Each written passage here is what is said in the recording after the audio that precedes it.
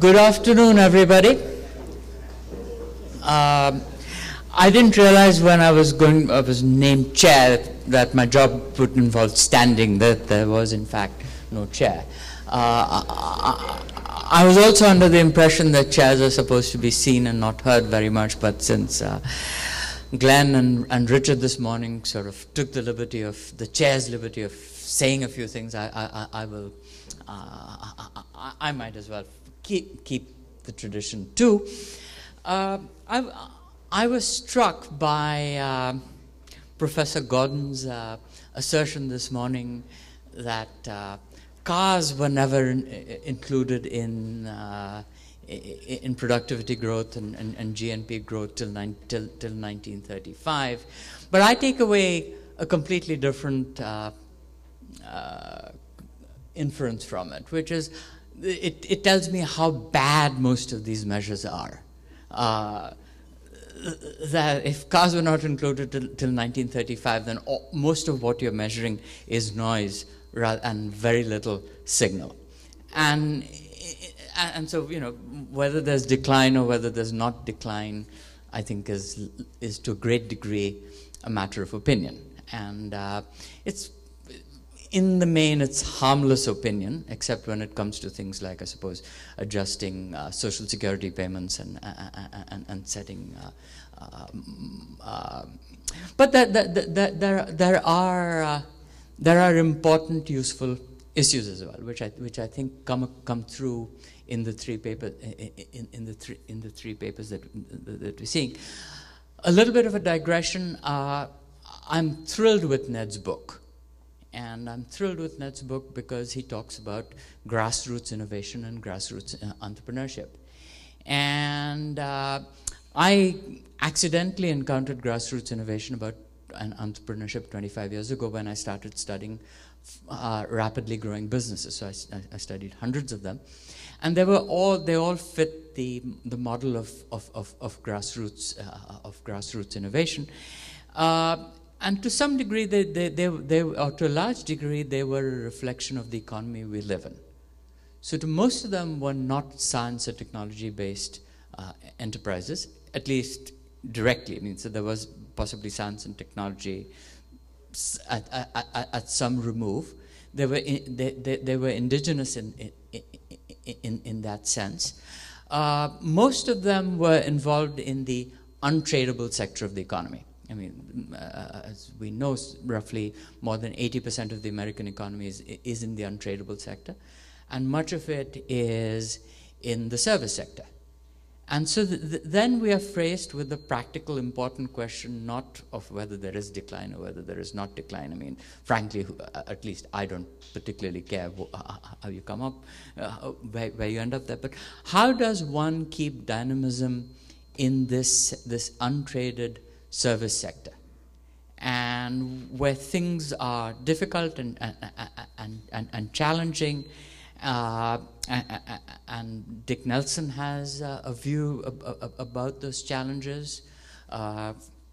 Professor Vijg has a view about those challenges in again an important untraded sector. Sort of, how do you stop me from getting old?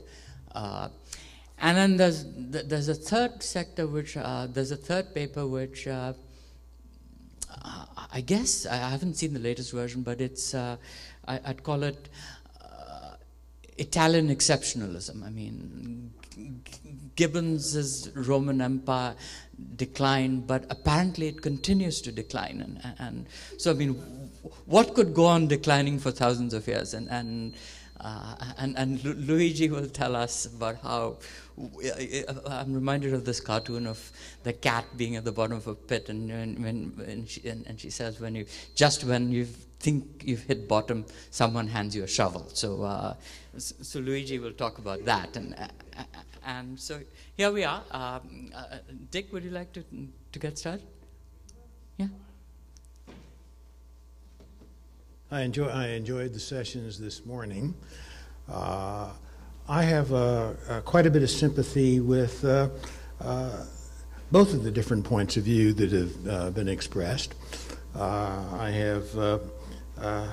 believe that some of Bob Gordon's concerns are right on the money, and I'm concerned about those kinds of things too. I think that Joel's point of view on what is going to happen regarding relatively sophisticated areas of technology are quite likely to be right. That's a different point of view, but it's not clear to me that they are basically incompatible. They're off to the side of one another. I'm going to diverge somewhat from my notes, reflecting my listening to the conversation this morning. We'll see how it goes.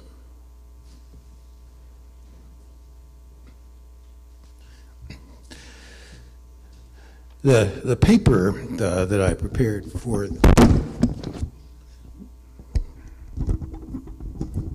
still working? Yes. The paper that I prepared for this conference, behind the scenes in these notes, dealt with three broad features of innovation in the post-World War II period. I confess being surprised this morning that aside from Joel, nobody really was talking very much about the extremely great importance of scientific and knowledge and training to innovation, particularly in the post-World War II period, and increasingly so.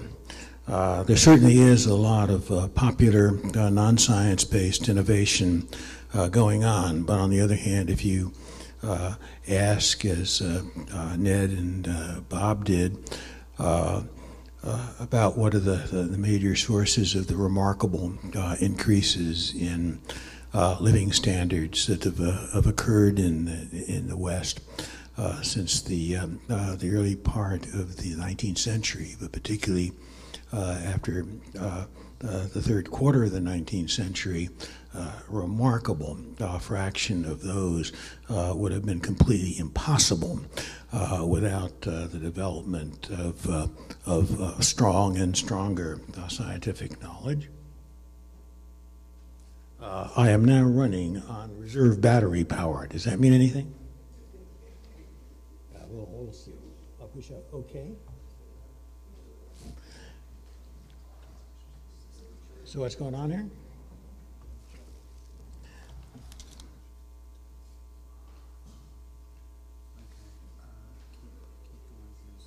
Just going. Okay. So I'm going to talk a little bit about that, because I think it's very important in understanding what has been happening in the world over the last half century or so.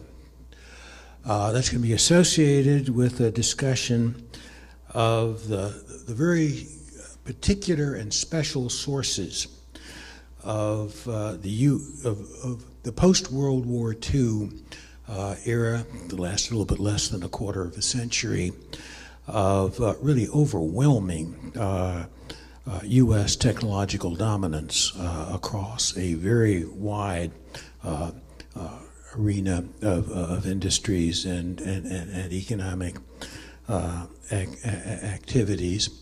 And I think you cannot understand what has been happening in the period of economic growth slowdown unless you understand what lay behind the enormous well-being and widely spread well-being in the U.S. that later on spread to Europe after World War II. And I want to talk about the particular reasons for the erosion of U.S. dominance, because I think that is a very important matter shaping the current situation. And third, in a way, I'm going to pick up on some of Bob Gordon's concerns about whether technological innovation in the coming years is going to be contributing as much to improvements in perceived standards of living and well-being as they did in the earlier period. And I'm going to propose that, in fact, what is increasingly happening is that technological advance has been highly uneven across sectors and activities. And the areas where technological advance has been very rapid and is likely to continue to be rapid may be yielding diminishing social returns. And that there are a wide range of activities and needs in modern societies that are becoming increasingly important and requiring the allocation of a larger and larger fraction of society's resources, where technological advance, where productivity advance has been very, very slow indeed, and it may be very difficult to improve performance in those areas. I will observe now that this is a point that was made about 50 years ago by Bill Baumol, and I'm going to be elaborating on it a bit. Yeah. As I said, I was surprised by how little discussion there was, except for Joel, on the importance of the science, broadly speaking, enterprise in the advanced industrial nations. I do not think you can characterize modern capitalism anymore without a quite detailed description and characterization of the modern scientific enterprise. There are a couple of observations that were made this morning that suggest that there still is a widespread view that the way that science and scientific advance contributes to technical advance is that science leads, and you have particular scientific discoveries and breakthroughs, and that this in turn opens up technological opportunities in various areas. The pathway from Maxwell to Marconi is, I think, what people have in mind.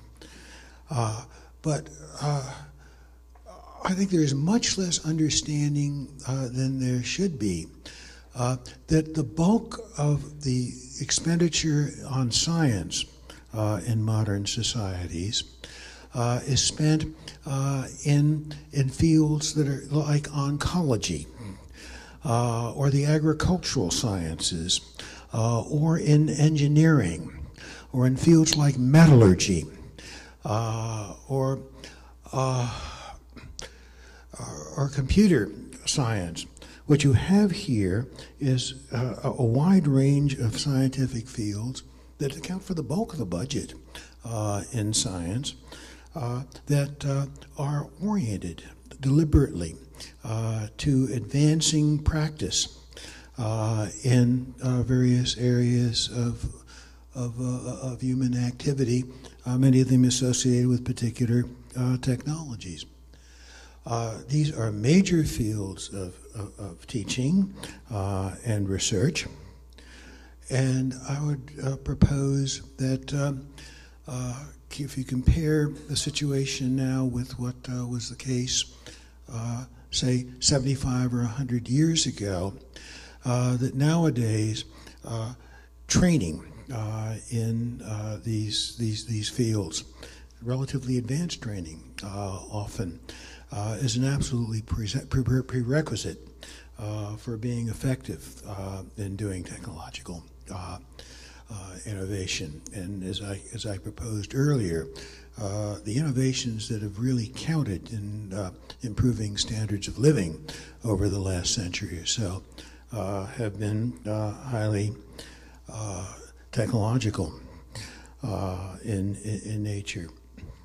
I'm also going to propose that the development of these fields of science and engineering have been a very major factor in the spreading, the possibility of spreading of technological knowledge across the world. You cannot understand the development of Taiwan and Korea in the 1970s and 1980s, or portions of India more recently, or of China, unless you understand that these are based on very high levels and broad training in science and engineering that have gone on in those countries.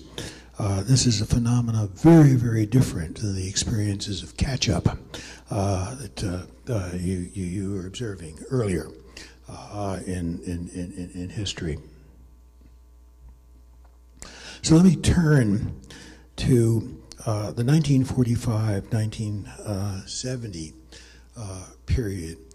I think it's apparent that while Bob Gordon put a long series of statistics, time series up before us, I think that so much of the comparison and so much of the feeling that economic growth has slowed down in the United States and the West is associated with a comparison with what was going on in the quarter century after World War II. And I want to propose, as I did a number of years ago in a paper that I wrote with Gavin Wright, that the sources of American technological dominance post-World War II were rather special. There are really two of them. One of them was of relatively long standing, and this was a significant technological lead in what Alfred Chandler called industries with very significant economies of scale and scope, mass production and varied production. And here, the basic root of it was that the United States, by the last part of the 19th century, was overwhelmingly the world's largest common market, and a relatively rich common market. And in a wide range of fields, with the advent of the railroad and telegraph, you had companies growing up in the United States that were selling on a large market and at much larger scale than you saw anywhere in Europe. So that was of long standing. That did not influence world trade that much for a period of time. Did strikingly after World War II. The United States also held a significant advantage after World War II in what came to be called high-tech industries, which are basically what Joel was talking about. And that was relatively new. If you ask the question, where was the scientific, and in many areas outside of mass production, technological leadership residing prior to World War II, prior to the 1920s, almost invariably be in Europe. And up until World War II, if you wanted to be a first-class trained physicist, and you were an American, you would do undergraduate work in the United States, and you do your postdoctoral work, you do doctoral work in the UK or in Germany. And all this changes with World War II. And the massive investments in science and technology that were made after that. And that experience and the the threat of the Soviet Union after World War II led to just remarkable changes in U.S. policy in this area. In a sense, the U.S. invented large-scale public investments in science and technology education and in the funding of science and technology through the Department of Defense, NASA, the Atomic Energy Commission. A lot of it is located in defense, and a lot of the American lead in high tech is in areas like aircraft and electronics and materials. But at the same time, the U.S. also is putting in place what remains the world's largest by far publicly funded set of programs in both research and teaching in the medical area through the National Institutes of Health. And so by the 1950s, you saw just a U.S. dominance in industry, picking up the old dominance in mass production, but adding to it dominance in the new high-tech industries of the post-World War era.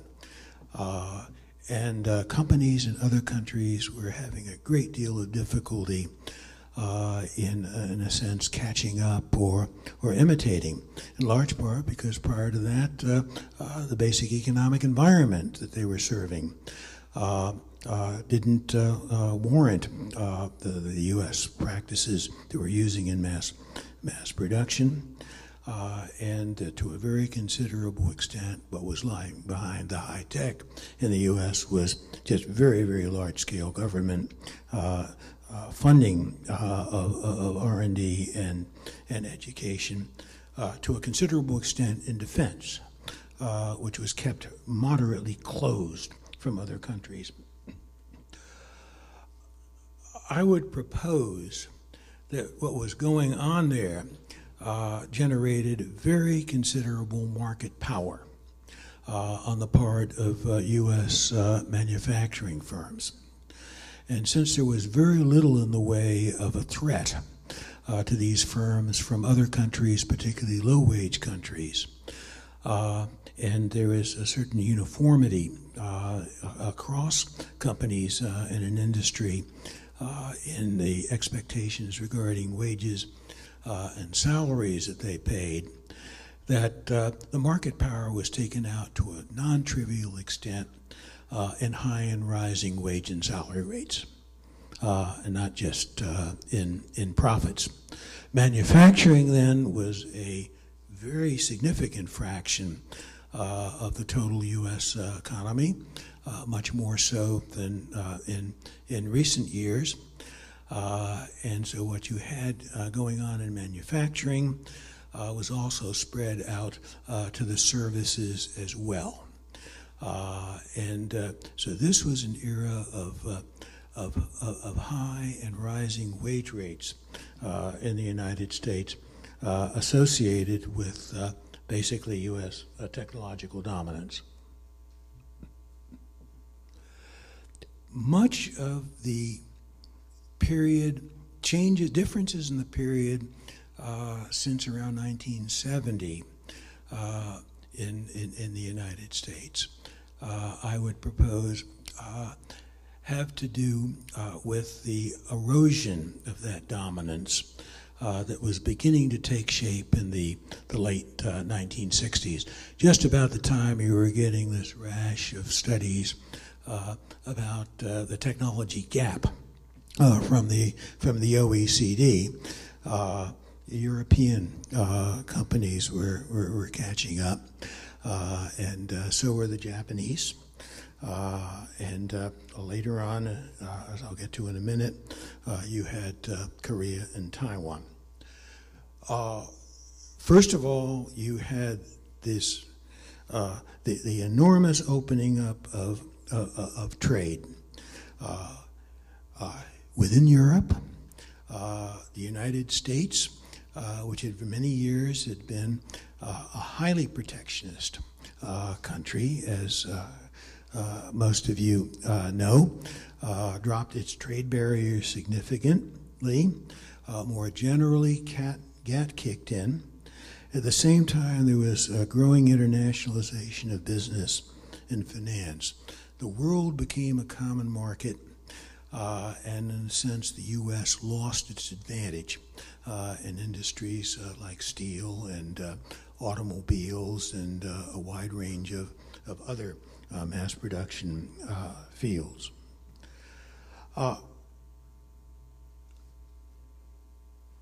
I would propose, and I don't think this has been studied as closely as it ought to be, that the rise of the importance and power of the applied sciences and engineering disciplines as fields of research and study and teaching had an awful lot to do with the remarkable spread of technologies that began to occur in the 70s to countries that at least were training a significant cadre of scientists and engineers, and were supporting a non-trivial program of science and technology funding. Korea, Taiwan, later on India, China. What is quite fascinating is if you read the accounts of how Japan picked up and came to master Western technology. Yes.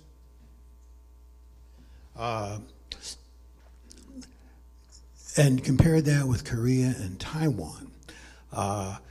Korea and Taiwan did much more of it on their own, with their own trained scientists and engineers, and were much less dependent on direct help from American and European countries. I would propose that what was the net result of all this was a significant decline in the rate of productivity growth in the U.S. not because innovation slowed down in the U.S., but because, in a sense, the advantages of innovation in the U.S. were not paying off anywhere near what they had done earlier. I was struck by an article by Paul Samuelson in 2004 that is making a very similar argument, actually. I would like to go on to make a point in detail, but I'll just make it briefly. Another thing that has happened, as I observed at the start, is that over this period of time, the allocation of resources has shifted increasingly into the services. In a sense, what has happened is we've had high technological advance in a wide variety of fields and have begun to experience non-trivial diminishing returns in terms of the satisfaction of human needs that technological advance is achieving there. But now you have fields like education that are absorbing a growing fraction of resources, and a variety of other services as well. And these are areas where technological advance has been very slow indeed over the years. And I think it's sort of an innate characteristic of them that technological advance will be very difficult to achieve. So in a way, I end up with a proposition that's a little differently structured than Bob Gordon's one that he presented this morning, but in a way is very similar. It's not at all in contradiction to Joel's observations. I think increasingly the kinds of innovations that are most needed in the United States, in Europe, are in fields and in activities and concerned with areas of human wants, where we have had the greatest difficulty in advancing productivity in the past, where technological advance has been very difficult to achieve, and there are good reasons for that.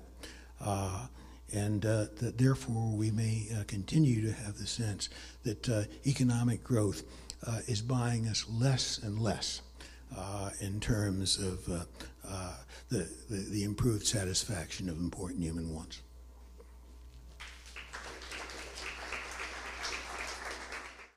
Thank you very much for the invitation to this fascinating conference. This morning was the most enjoyable moment, and I learned a lot in this debate between various types of pessimists and optimists. So we see the technological pessimist, Robert. We see the technological optimist, Joel. And we've seen an institutional optimist, Gelfe. And what I will come down to, I am a technologically optimist, but institutional pessimist. Why am I technologically optimist? Because I do believe in the power of human ingenuity, and I do believe in the argument that Joel was making. Is sort of it's true that the low-hanging fruits have been caught. It's also true we have bigger ladder. And in fact, because we are here in the Italian house, I think it's important to remember the important change in attitude that brought the Italian Renaissance, and in particular, Giordano Bruno was saying we are dwarf, but dwarfs sitting on the shoulders of giants, and as such we can achieve more. And that change in attitude is what made progress possible. If we embrace too much sort of what Robert is saying, is a self-defeating attitude, because we are going in the direction saying the great scientists are behind us, and as such are never achievable, and what we have to do is study their greatness. That's what sort of a long period in history was dedicated to, and was not, from a technological point of view, a great period in history. So I think from that point of view, I am a technologically optimist. However, I'm not an institutional optimist like Gelf is. And I think that history, I'm not a connoisseur of history like Joel is, but just look at what Yuan was saying at lunch today. Look at the history of the decline of the Roman Empire. Had a lot of opportunities for having institutional change that didn't take place. And great civilizations do die in spite of the fact there are plenty of opportunities to bounce back, because there are some sort of political failures. And that's what I fear is happening not only in my own native country, that's already happened, but I think is happening increasingly so in the United States.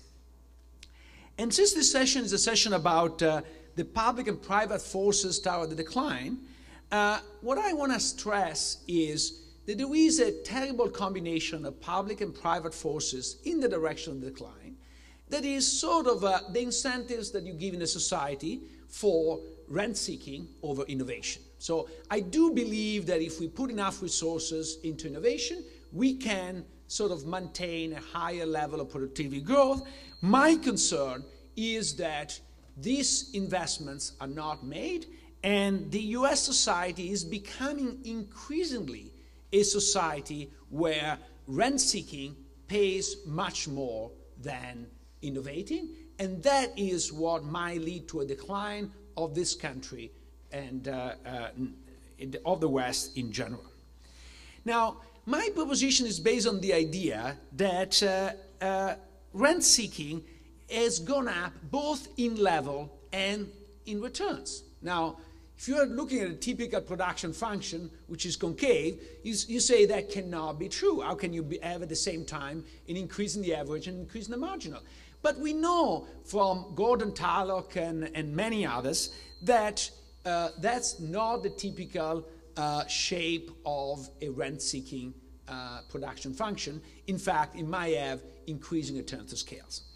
And so what are the forces that I see as sort of underlying this trend, which I view as very negative?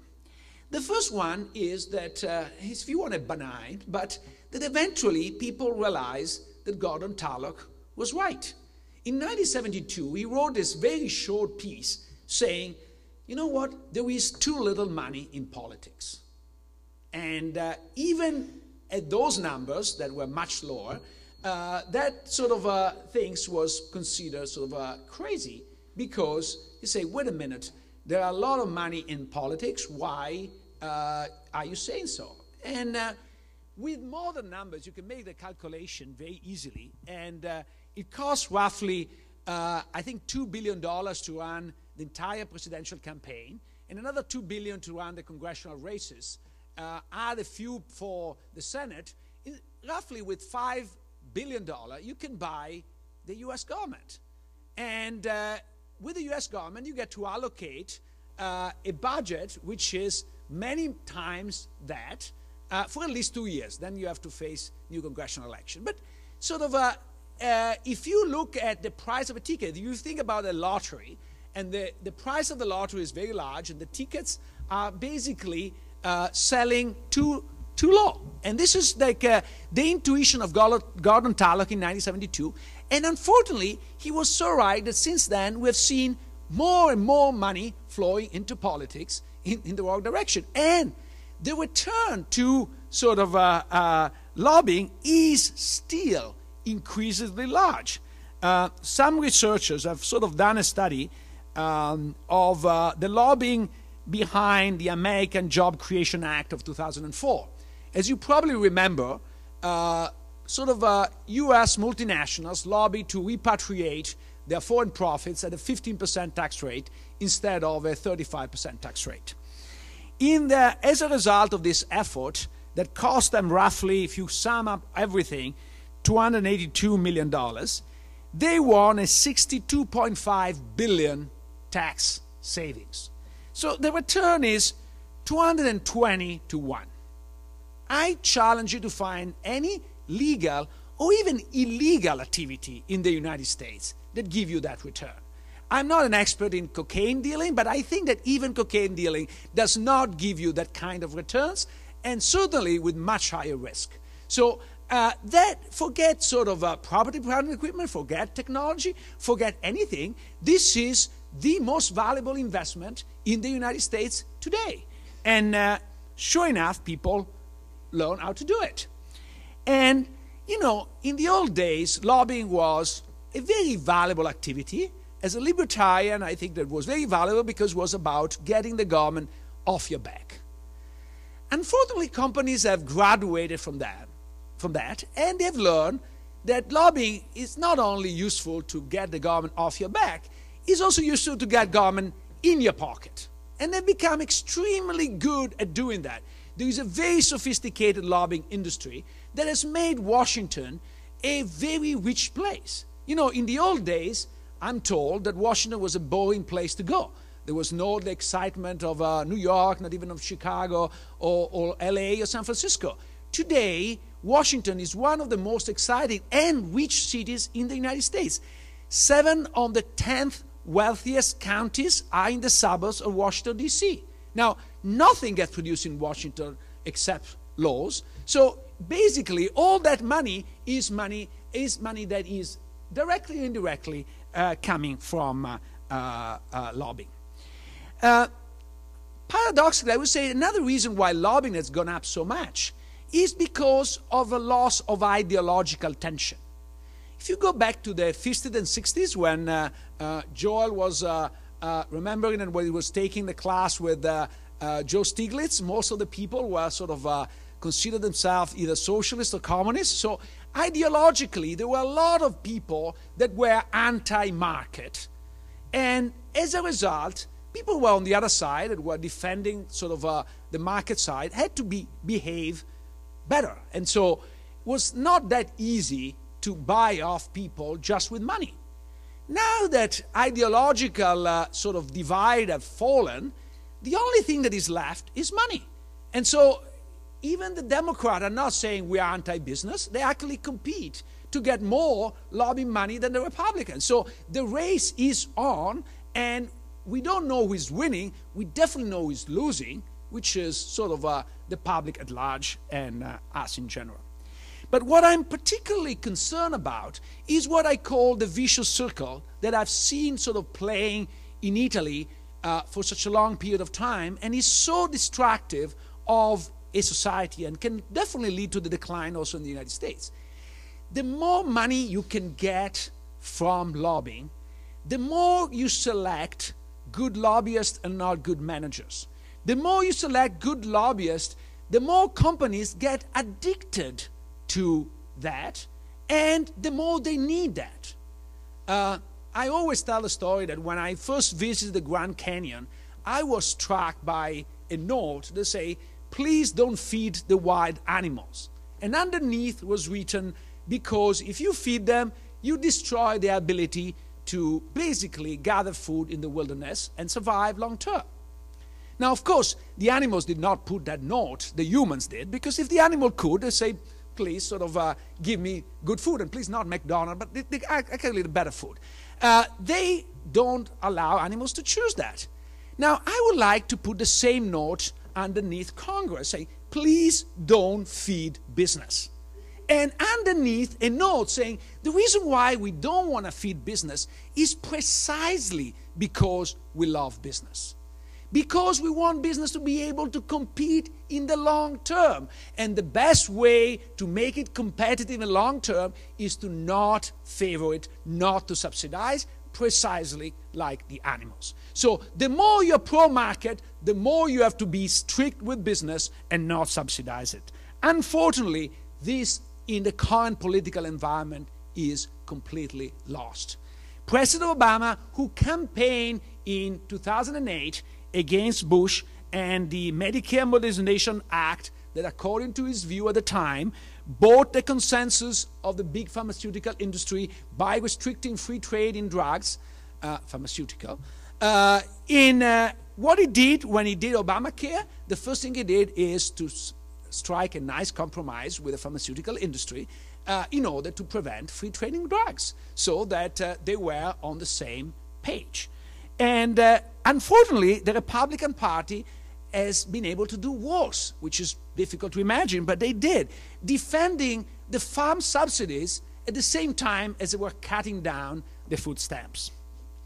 So even if sort of everybody makes fun of my country for the prime minister we used to have and is still around, I have to say that unfortunately, Berlusconi represents sort of a danger that is easily spreadable in other countries, including this.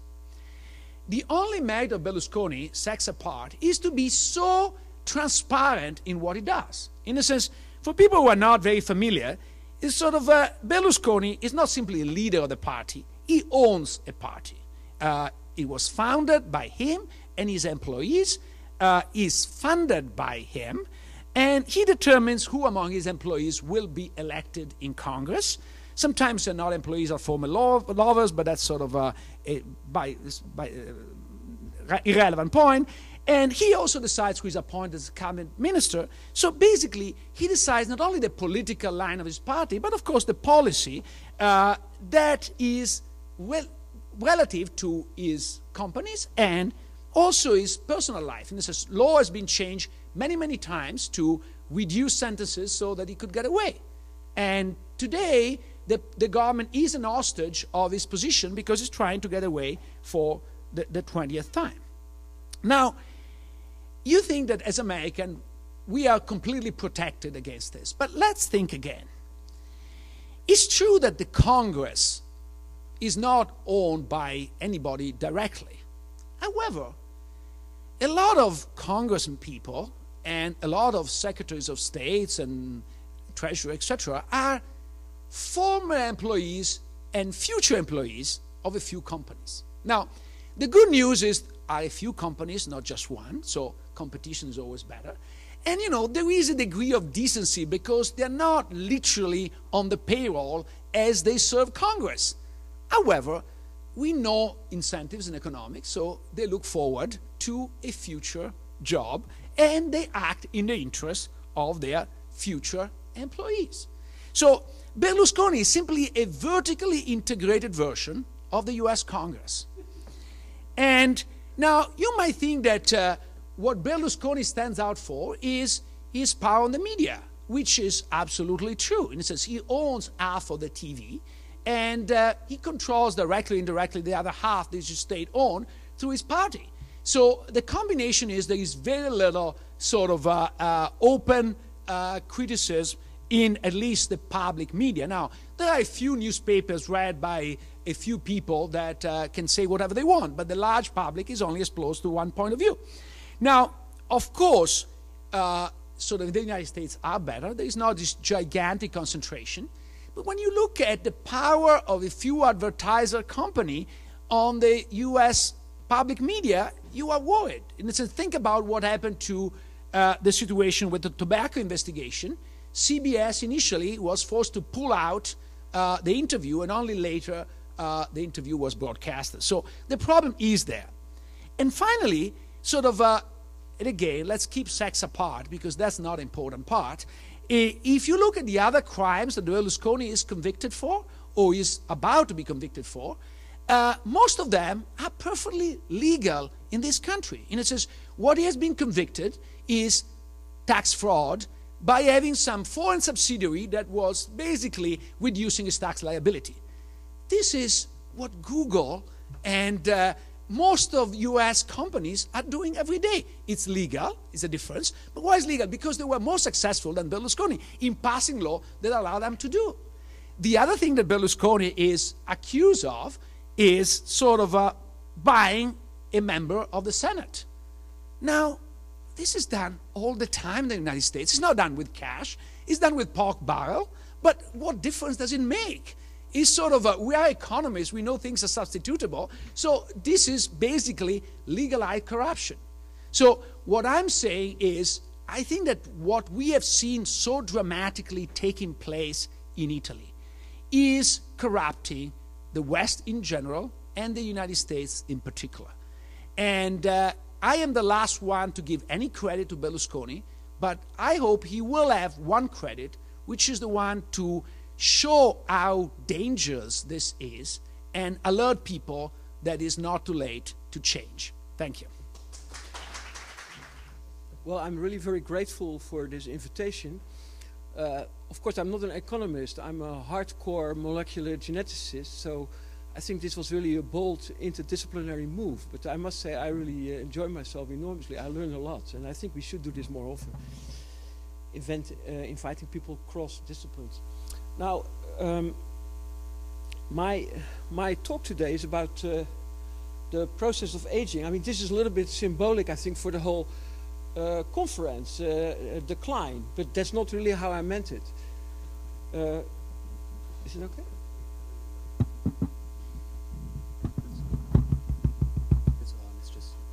If you can't hear me, just let me know. So what I really meant with this is just the introduction of a problem that concerns us all and also has enormous economic and technological implications. Now, I always thought that, I mean, for obvious reasons, because I'm a technologist myself, I love technology, science and technology. But if you really think about it, it's great, of course, to fly and to drive along expressways. But look, how much better is it to live longer? And that's exactly what we did.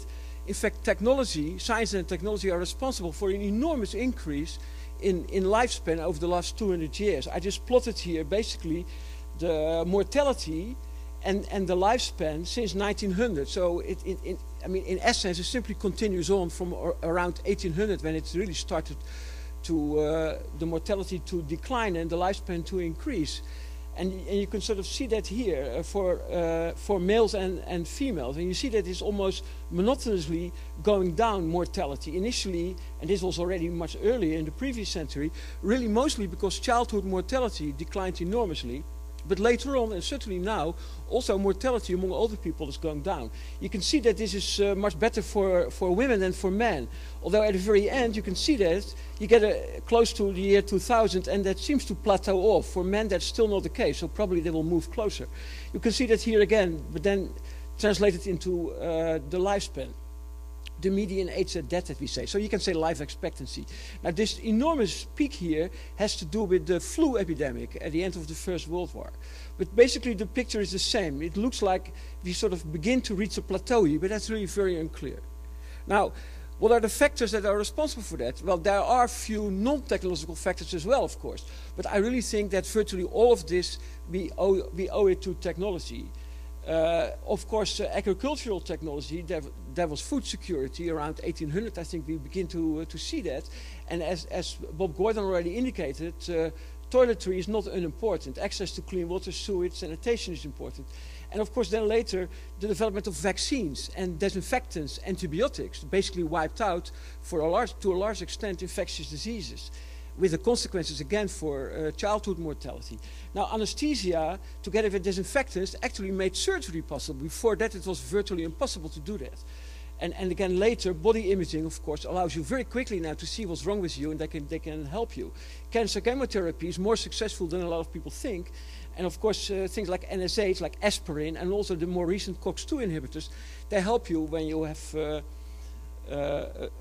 a number of, for example, arthritic problems.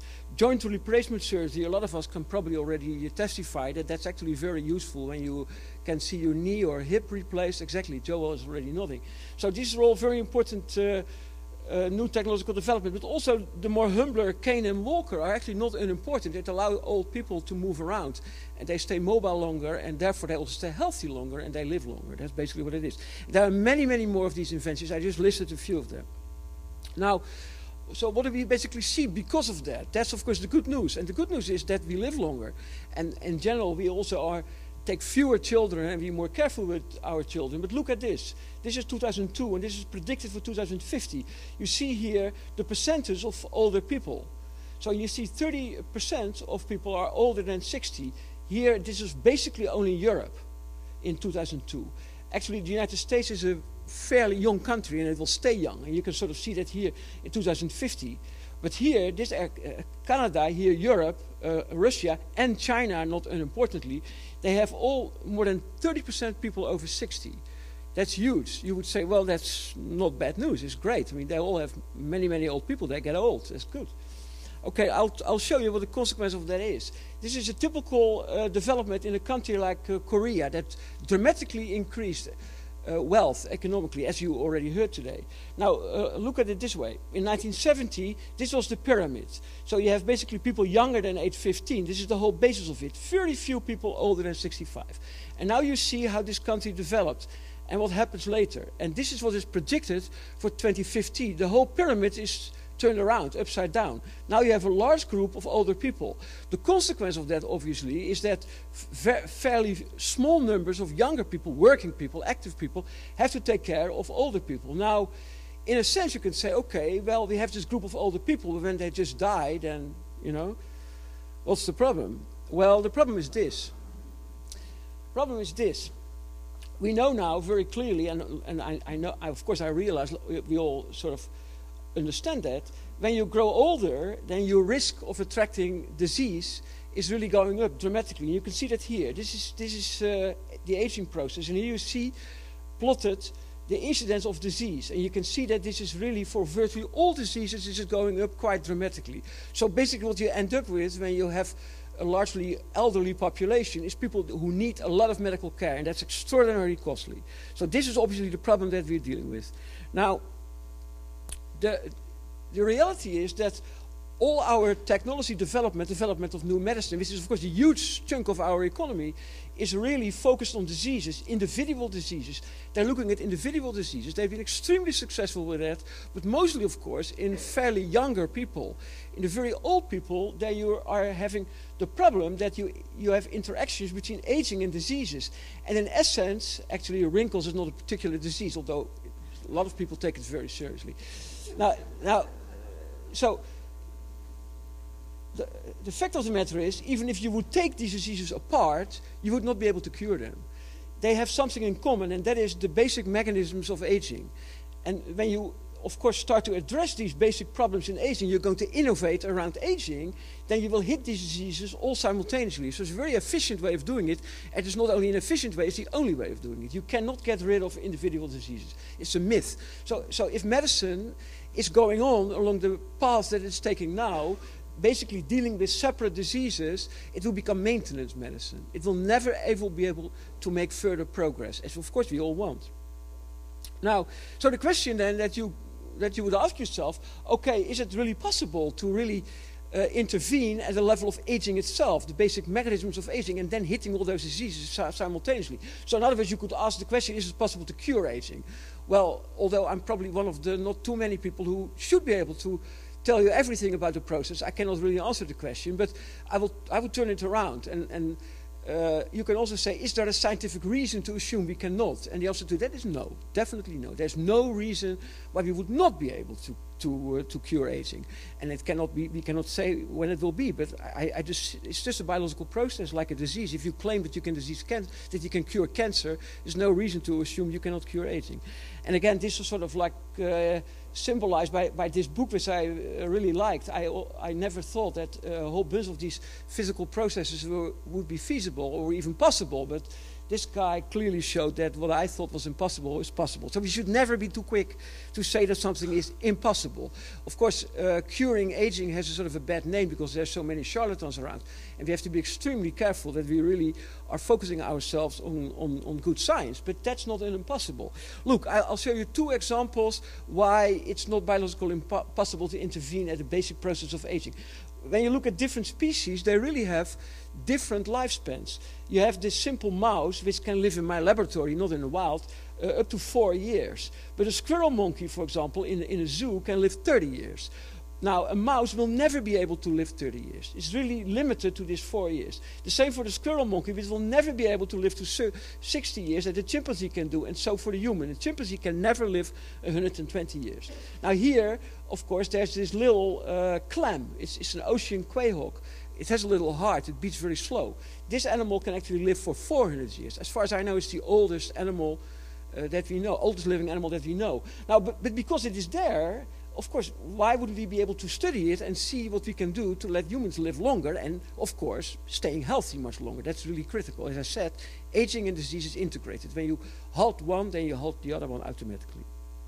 Now, in fact, there are possibilities when you look at humans. This is Jeanne Calment, just before she died, I believe.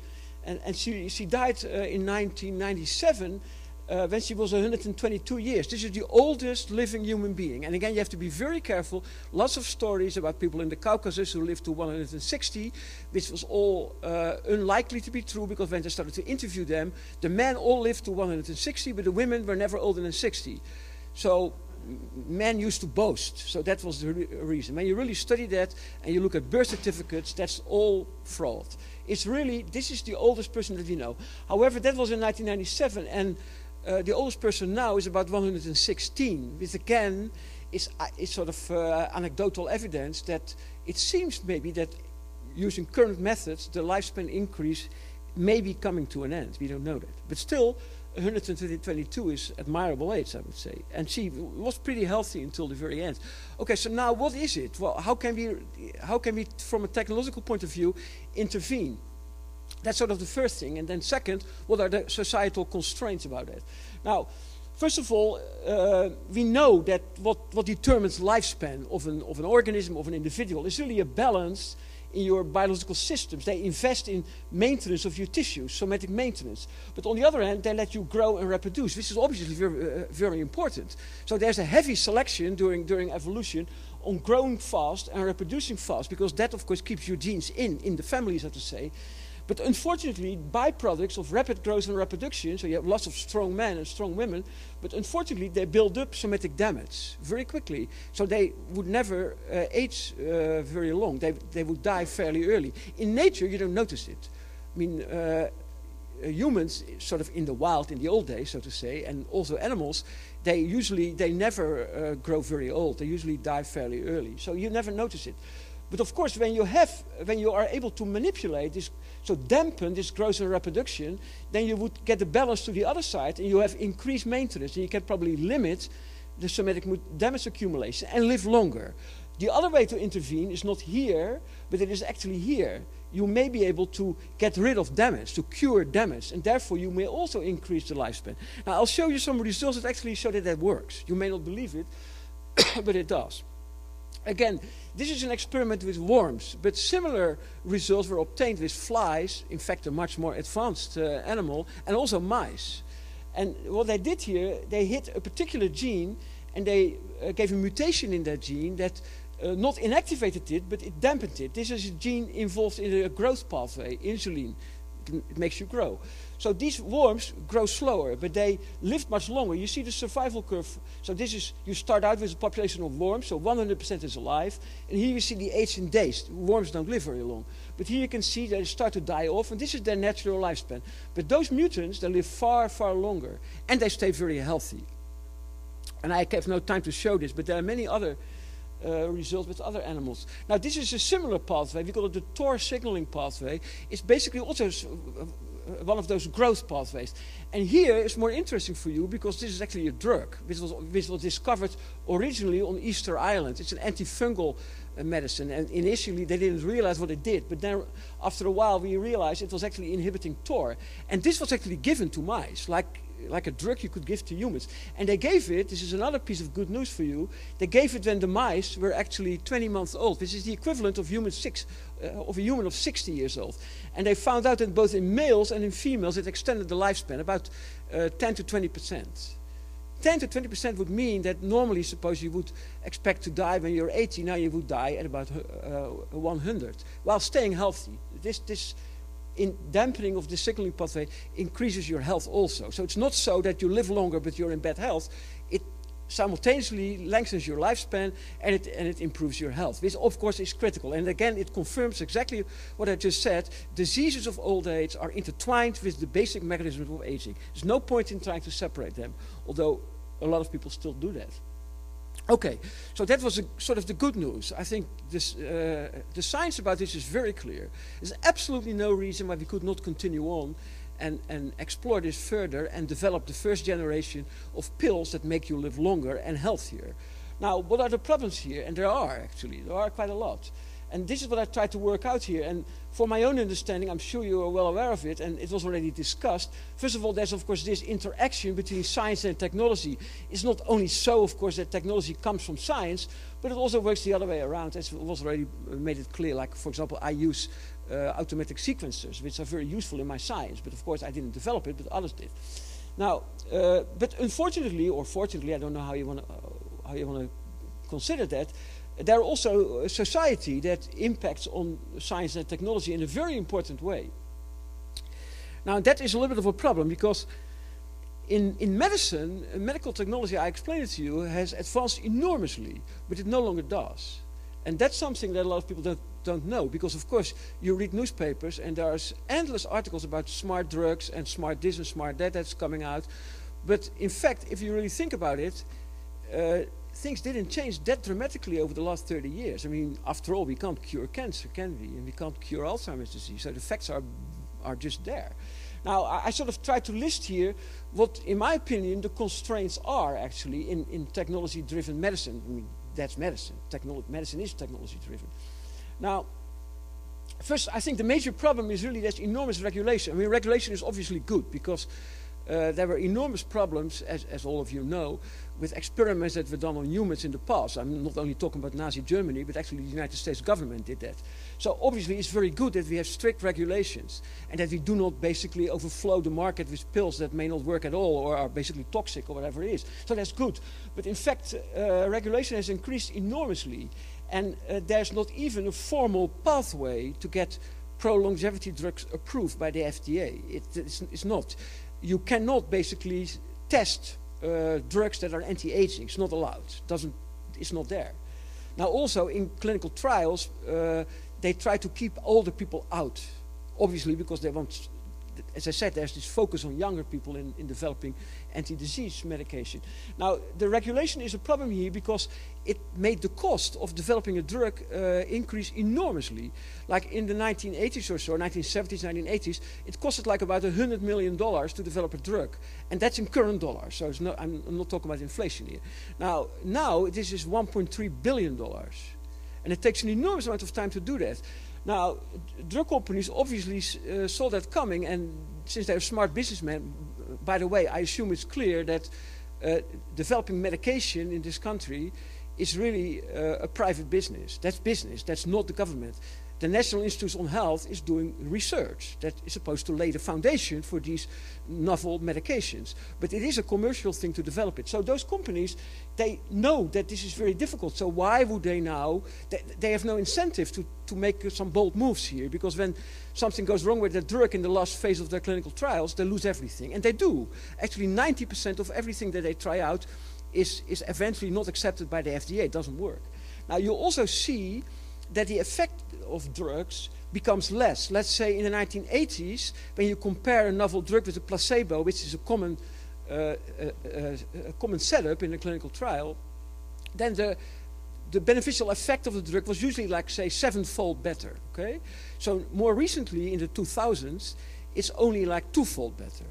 So the effect of drugs has gone down very dramatically, and also, as I will show here very quickly, actually the number of drugs approved by the FDA has gone down. You can see that this is like in the 60s, and it's always, of course, it always fluctuates a little bit. There's like a peak here, and since then it has come down. Actually, in 2013 now we see a little bit, it goes up a little bit. But overall, this is not dramatic. But now look at the cost, the expenses. The drug, and this is only the expenses of the drug companies. So they spent a lot more dollars on developing drugs, but the effects are actually less. And also, of course, the NIH has got a lot more money, although the last couple of years they did not. But in fact, as compared to the year 2000, and I remember this very well, the total amount of NIH money went up by 2-fold. Have you seen an effect of that? Really not. So that's not good news. Now, of course, the point is, so basically that is that provides no incentive for drug companies to really try to develop something new, and that's what I sort of illustrate here with a new drug that came out it came out in 2009, Follotin they called it, by Allos Therapeutics. Now, Follotin is basically methotrexate, which was developed in the 1950s as one of the earliest chemotherapeutic drugs for cancer. And now you see that Follotin, which is really the scientific name, is different. You can look at this like a little picture, like a riddle, but you can see clearly that where the difference is. You can see it here. So the chemical group is different. So the drug is not exactly the same. They claim that it reduces tumor size. It certainly has no lifespan advantage. You don't live any longer. And the costs are about $30,000 a month. So this is not cheap. And again, you can understand why this business did that, because obviously by taking a well-known drug, already approved by the FDA, very low risk that this would fail eventually, and their costs are very low, and they make a lot of money out of it. So obviously, this is a sound business decision, nothing wrong with it. So that's sort of because of the problem of regulation. And again, I don't want to say that it's bad. Now, there are other problems, of course. Biomedical research, what I'm doing myself actually, is really not focused on trying to bring new products to their patients.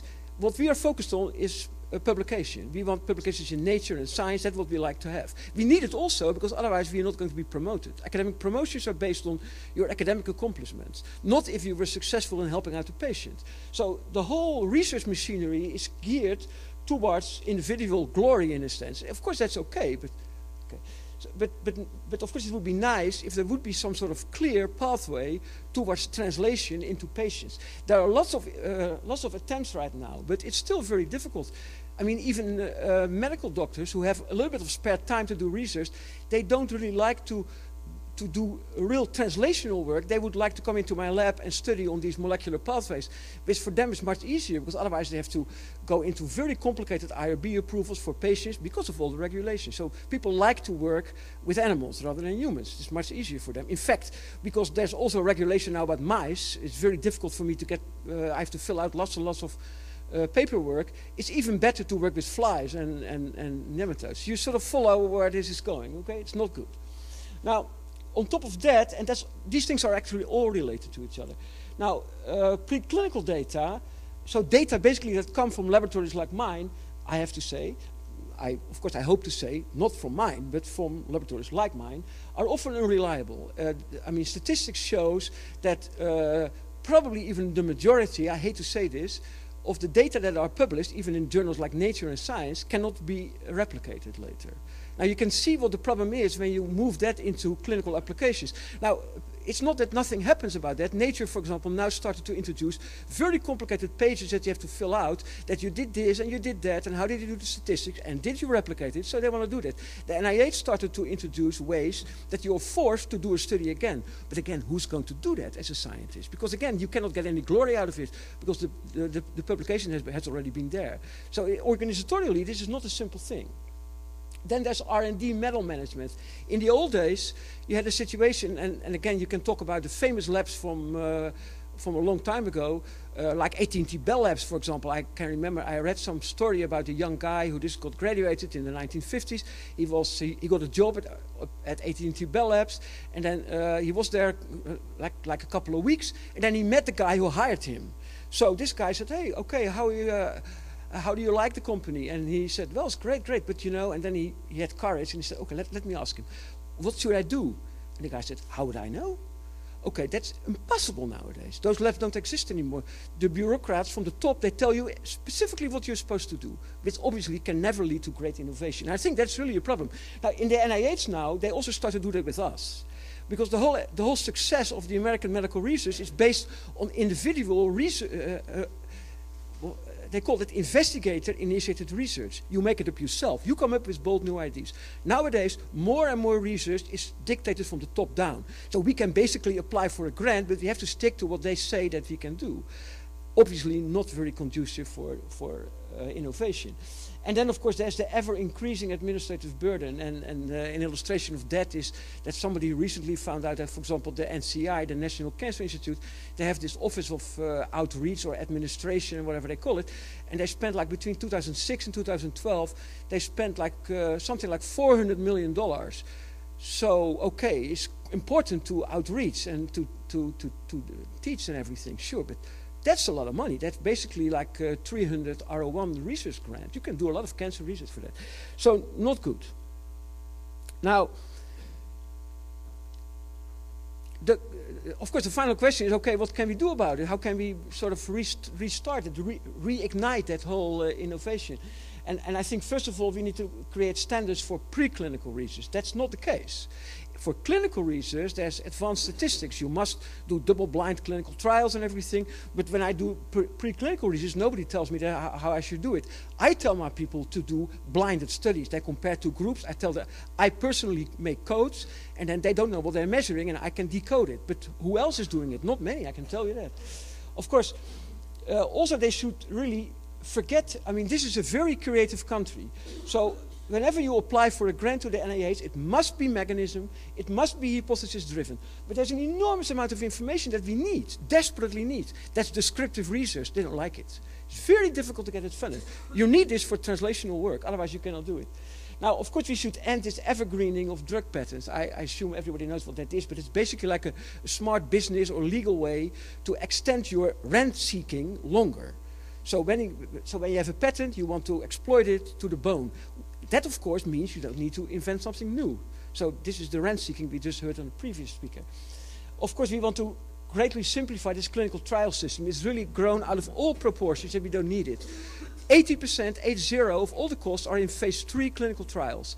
I think we should abandon phase 3 clinical trials entirely. The best way to do this is simply to allow drugs when new developmental drugs, when they are considered safe, so not toxic, and there's some evidence that they have an effect, let your physician and the patient decide whether they're going to use it. We don't need the FDA for that. That's only holding us up. It adds enormously for the cost. The only thing is the data should be public. As it is now, clinical trial data run by the pharmaceutical industry are not public. So you participate in a trial, you'll never know what the results are. So scientists cannot use that information either. Not good. finally, we really need to stimulate academics like myself to really do translational work. The only way to do that is to create high-profile translational journals. There's one now they call Science Translational Medicine. Okay, if you send something to Science Translational Medicine, then it's not mechanistic, they don't take it. I can tell you that. Not a real translational journal. Why don't you create one that's really only going to look at the product? You found something that's thorough science, you really did something with it to make it ready to go into clinical practice, and that you should be able to publish in a high-profile journal. And of course, for us, for aging, we need integrated geriatric research clinics where basically basic investigators like myself, they can interact with physicians, even nurses, and actually the patients. So that everything is moved into each other. You can see when you're doing your own preclinical work how this is going to be applied. You see, now I have a very vested interest in making sure that my data can be replicated. I'm not only interested anymore in the publication, I want this to work on that patient. Now that's a whole revolution in medical research, and I'm not at all very confident that's going to happen, but that's at least what I believe. Thank you.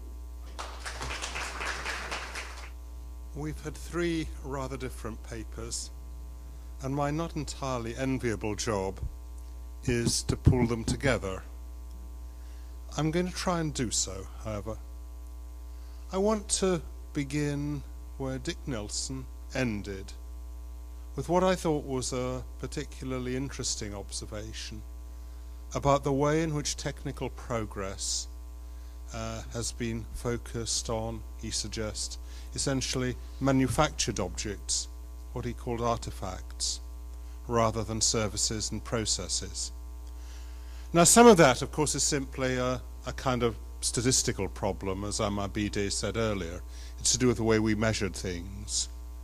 I was always impressed when David Landis made the point that in 1836, Nathan Rothschild, who was probably the richest man in the world at the time, died despite the best medical attention that money could provide for him, from a disease which could today be cured by an antibiotic that costs a few cents.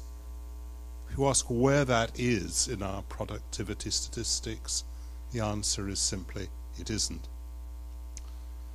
But it's not entirely a statistical problem. I think that observation that technical progress, as we see it, has been very largely focused on around manufactured objects, is true. And one of the reasons for that, I think, is something that will be familiar to anyone who's dealt with small children, which is that they're very keen to play with new toys, at least for 5 minutes, which is long enough to require their parents to buy the new toys. But they're very resistant to changes in their established routines. We can speculate on why we have these characteristics, but I think we know that we don't really lose them when we become adults.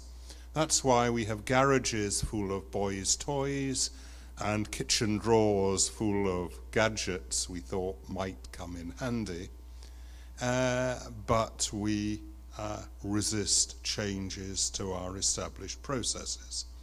And most of us in this room are familiar with universities, where we see many of the effects of that. One of the striking paradoxes about universities is the way in which at a superficial level modern information technology seems to have changed absolutely everything, and then at a deeper level you find it really hasn't changed anything at all. So what we're doing actually is we're using PowerPoint today to generate the same slides that 20 years ago we would have generated using acetates, and 50 years ago we would have reproduced for a class by chalk on a blackboard. Same is true in medical technology. Joel Mukir made this morning the point that if you doubt progress there, you should simply look at what is happening every year to the quality of joint replacements. And that's true.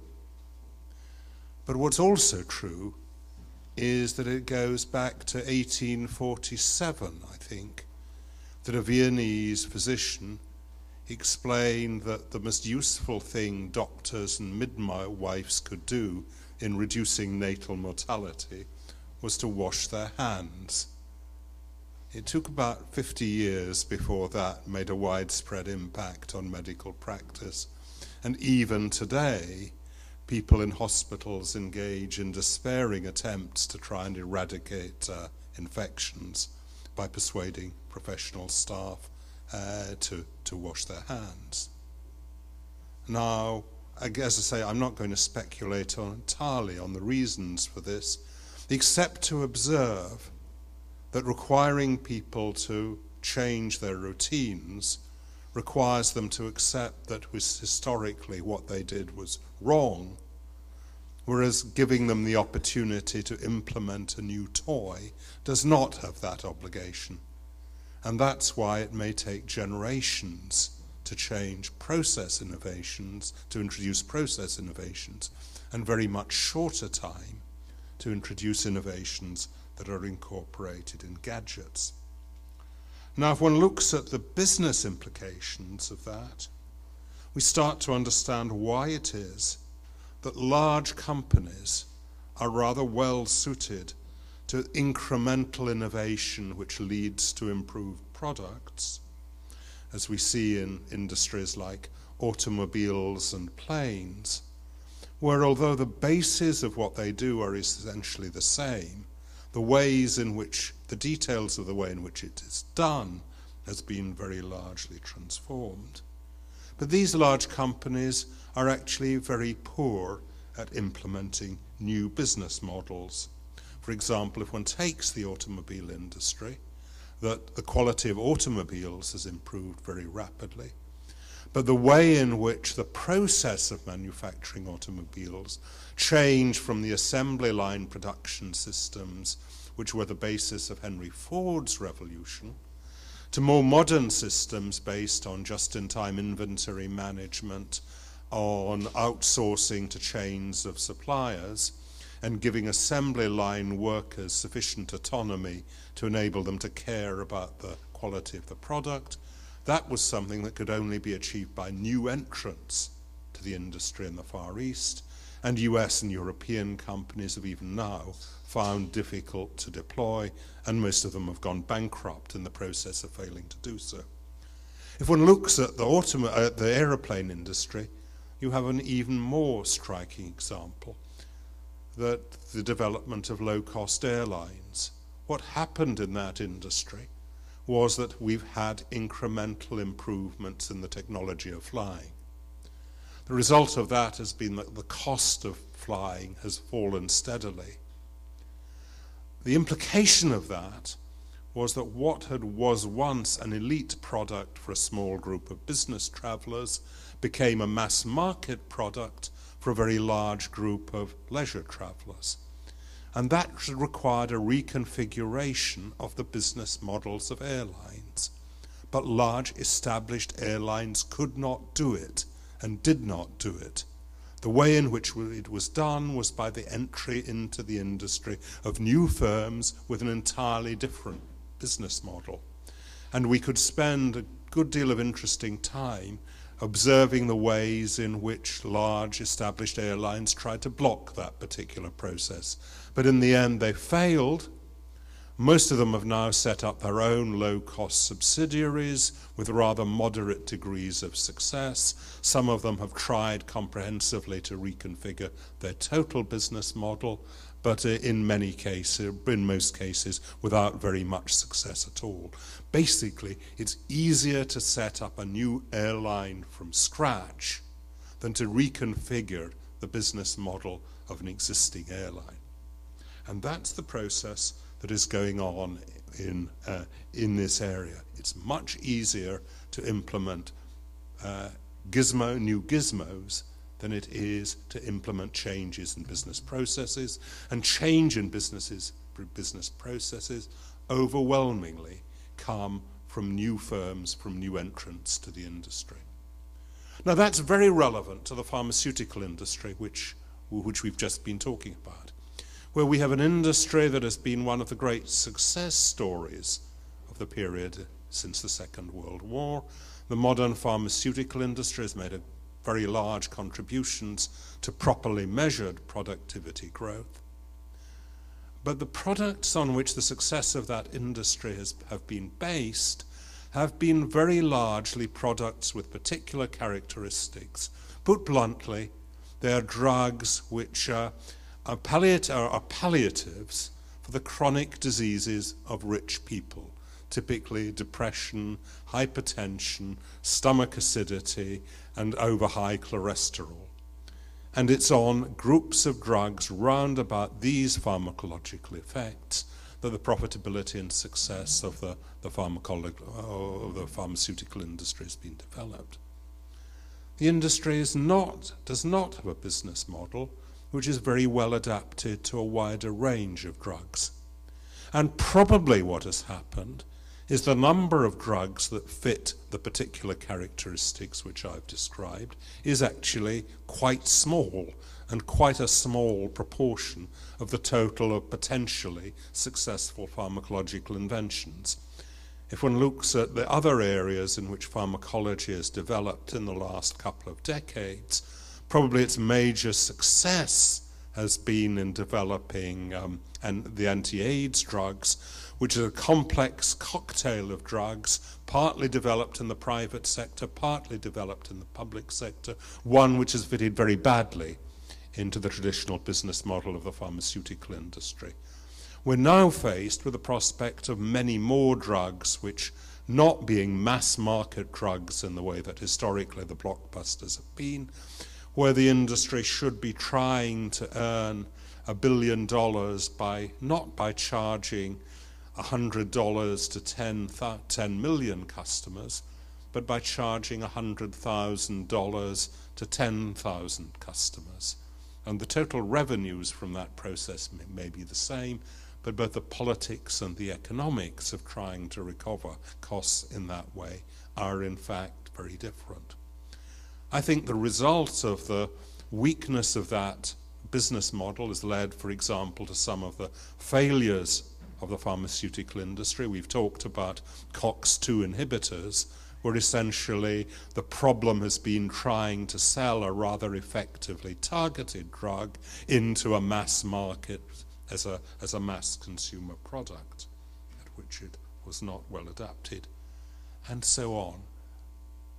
But what we've seen in that industry, and we've had described the way in which we've observed it in that industry, has been the ways in which established firms have used the political power which their existing position and profitability confers on them to try and resist innovation in business models and to entrench their established position through some of the forms of rent-seeking that have been described. And that leads us very directly into the issues which were raised by Luigi. Well, Luigi's paper and comments were prompted by the peculiar and horrific experience of recent politics in Italy.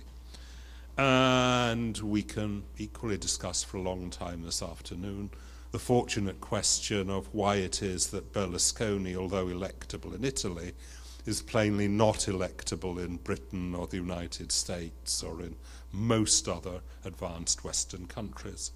But that really isn't the issue that Luigi is raising. The issue he is raising is the ways in which industries, the pharmaceutical industry is only one, the financial services industry is obviously the most extreme, but the ways in which a collection of large established firms in traditionally profitable industries have been increasingly using their power to resist innovation in business models. The industry in which we have that problem, perhaps most acutely at the moment outside financial services, is media industries, where we have a group of established firms who have no obvious continuing role in that particular market, but a very considerable power to resist innovative business models that would make their products or the products we wish to distribute in these ways much more widely available. What Luigi has brought home to us in the ways in which these issues arise in almost all Western countries, even if in different forms in different countries. The origins, for example, of French and German corporatism are very different from the origins of US corporatism, but many of the practical results are actually much the same, in particular the identification of a national interest with the interests of a few large firms currently operating in that particular industry. In countries like Britain or Scandinavia and other parts of Northern Europe, there are higher levels of trust, lower levels of corruption than some of the other countries we've been talking about.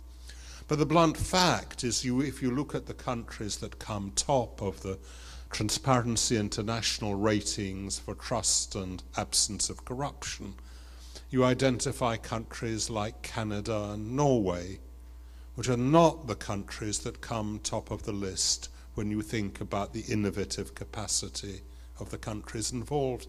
And perhaps there are reasons for that the association of trust and collegiality involves a constant pursuit of consensus, which is not really consistent with a kind of diversity and receptiveness to innovation which we need if we're to achieve the kind of productivity gains which we're looking for. So my conclusion in the end is that there is probably no country in the West which has managed the balance we're seeking in these areas particularly well, or certainly no country at which we can point and say that is the right model to move ahead. One of the questions which is underpinning so much discussion here today is the ways in which the United States has probably moved from being the country best placed in relation to that to being a country that doesn't look as favorably placed on that scale today. And I think Luigi has brought home in his way some of the reasons for that, the rise of the power of money and lobbying in campaign finance. And we've heard equally some of the specifics about how that has fed through to innovation and the absence of innovation in parts of the medical world. In particular, the regulatory burdens which have been described have been the fairly direct product of the decline in trust in that particular industry, which has a well-founded basis in the ways in which companies there have actually developed their business model. In other words, what we need to do is to try and find a balance between the social cohesion that restricts corruption and promotes trust and openness to disruptive innovation. And that's, I think, not at all easy to do. But it's our success in doing it that will, I think, in the long run, determine where we are placed on a spectrum between Bob Gordon's pessimism and Joel Mokir's technological optimism. Thank you.